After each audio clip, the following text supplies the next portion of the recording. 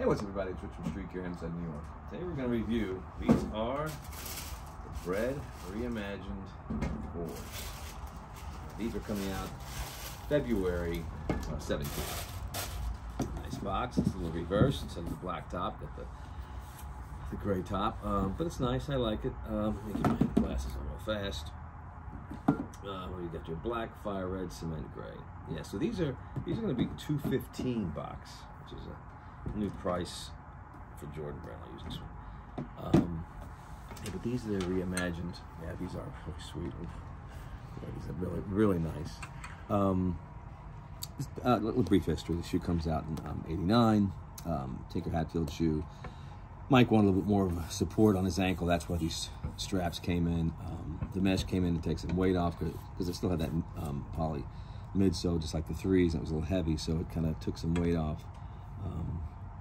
But I mean, I made it a little more lightweight. So yeah, that's a little bit of brief history. But I tell you what, man, these really are nice.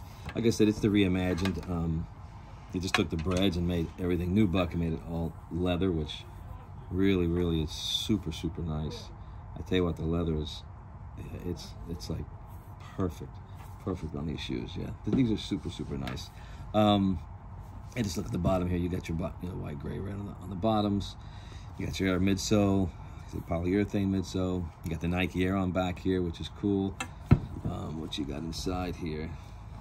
Okay, you got your Nike there too. No Jumpman there. You got your Nike emblem here. Also on the bottom too, the Nike with the check. Yeah, so these are really sweet. I know they came out, I think it was 2019, with the regular Bred 4s.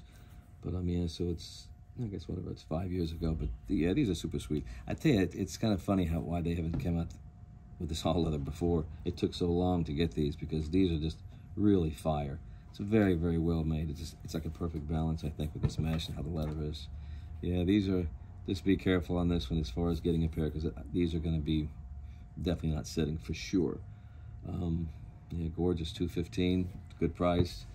They look like the the 225 shoes. Look at how they look. These are, the Jordan Brand look 225, 235, but yeah, 215 is a good price for the shoe. Yeah. So anyway, look, as far as hats, I mean, this is the easiest thing to match. I just took my long arm hat and gave it a Yankee hat just to throw up there, but. Yeah, that's one thing good about the Breds. They always can match up with everything. Clothing.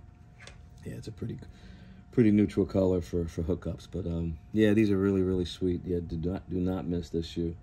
Like I said, it's a shame it took so long to come out. I guess that was something missed by Jordan Brand all these years.